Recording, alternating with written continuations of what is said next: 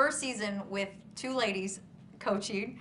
How difficult was that for you and Blake? 'Cause I know they gave you a tough time a little bit in the beginning. They did, for sure, and I kind of welcome it because I like that, and it's fun to have friendly competition. At the heart of it, though, like talent-wise and person-wise, they're both amazing, and I love them both. They are so different from each other, which is so cool, and I really think that we kind of like really cover the gamut as far as people, coaches on the show. I love this group. It's really, really cool, and I love Miley and I love Alicia to pieces. So yeah.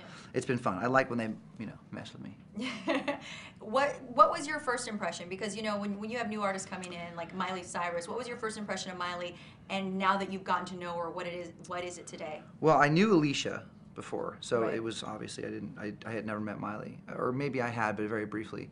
And she's great, man. She's just one of those people who does it her way, and I respect that about her. And and I told her this the other day. I said, just right after I heard her sing, I said, there's so much. Miley is such a loud personality, and she's so outspoken, and there's so many great things that she does aside from music. But still, I never want people to I never want it to detract from the fact that she's an incredibly talented person, and that's awesome. That at its core with her, she is very deserving of a role in this show as a coach and a mentor, because she's really, really talented, and I love her. She drives me nuts in a good way, not in a negative way. Not in a negative way. Yeah. Gwen is coming back next season.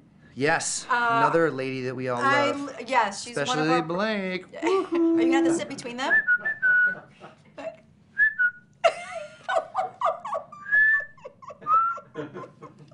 Are you gonna have to? You guys, they do it.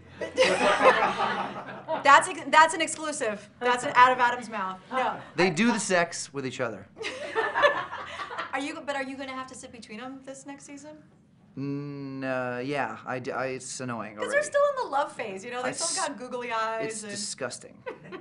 It's just disgusting. It's like, you should see when they we shot the blinds already. You should see when they fight over someone. It's like, okay. You guys aren't really fighting. You're not really fighting. Stop it. No, you stop it. You should go with her because she's so great. He's so great. I'm like, this is a great fight. Compelling television. Wow. We're all on the edge of our seats.